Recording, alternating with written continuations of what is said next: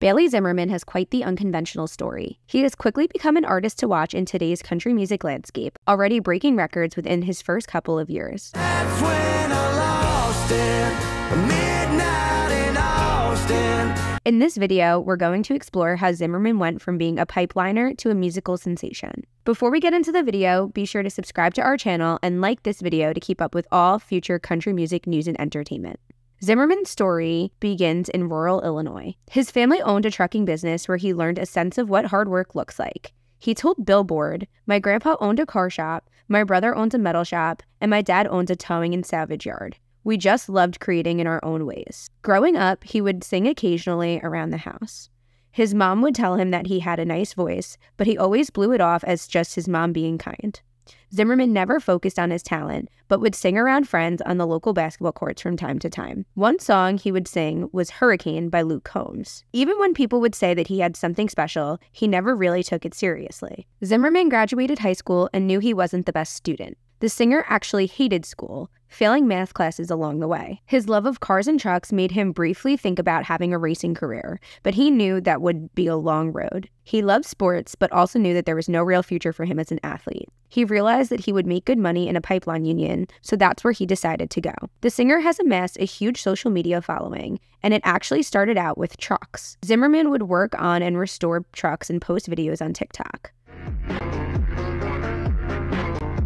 During this time, he got hooked on watching TV shows about trucks and learned there were exhibitions he could attend. "I wanted to win trophies," he told Bobby Bones on his podcast. Took it from just like building trucks and posting it to like, oh, I think I'm going to start going to these shows and maybe get some, try to win trophies. At this time in 2019, Zimmerman has been looking for a way out of the pipeline industry. Being away from family and friends for long periods of time made him grow tired of his job choice. He originally wanted to work on trucks and build other people's trucks as a profession. After a few days of working in the shop with his brother John, Zimmerman decided to start singing.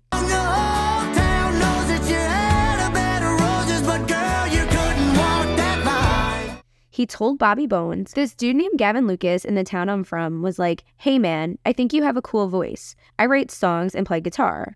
So would you want to hang out sometime?" There probably aren't a lot of stories like Zimmerman's. We see artists talk about knowing from the time that they were children that they had a passion for music. However, those with natural talent seem to find their way into the music business. All it took was a few jam sessions with his friend that made Zimmerman think about a new path. Lucas would write songs while playing the guitar, which amazed Zimmerman. One night, the two sat down with the intention of writing a song together. That song went on to become what was Zimmerman's first single, Never Coming Home. Close that door on me and I ain't never coming home. They posted the song on TikTok, which garnered around 2 million views by the time Zimmerman woke up the next morning. He then officially quit the pipeline union to pursue his dreams of becoming a singer. This lightning-in-a-bottle story was just getting started. Zimmerman and Lucas then drove 4 hours to Nashville to a home recording studio to properly record Never Coming Home. Still learning how the business works, Zimmerman put the song out on DistroKid. The song grew to be a streaming success. He would frequently ask family and friends how to gauge how well the song was doing. "I had no clue what I was doing. I thought my management was a label when I first signed with them," he told Bobby Bones. Within 2 months of releasing Never Coming Home, Zimmerman signed a record deal with Warner Music Nashville and found himself a manager through an Instagram DM. He said how he hasn't written many songs and was new to music. He did have a vision for the kind of music he wanted to make and would always be authentically himself. Something he said must have worked. Zimmerman began working on new music. His friend Lucas signed a publishing deal with Warner Chappell after Zimmerman pleaded with him to quit his day job. The duo went on to write and release 2 special songs, Fall in Love and A Rock in a Hard Place. Fall in Love became the fastest debut single to reach #1 for a country artist.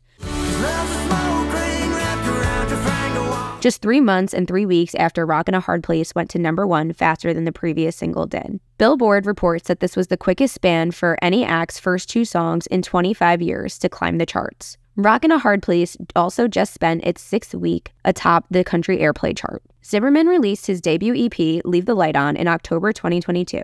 The project went on to become the highest streamed all-genre debut of the year and the biggest streaming country debut to date. Zimmerman went on to make his Grand Ole Opry debut in November of last year. Heard you found yourself a brand new man, put a rock on your finger. And was set to open on the Morgan Wallen One Night at a Time tour before it was postponed. His debut full-length record, Religiously, is out now anywhere you can listen to music. Now I'm in the back of the church, begging God just to stop the hurt. Thank you for watching this video. Be sure to give it a thumbs up if you've enjoyed, and let us know if there are any other rising country stars you want us to explore in the comments. Be sure to subscribe to our channel so you never miss the latest country music news and entertainment.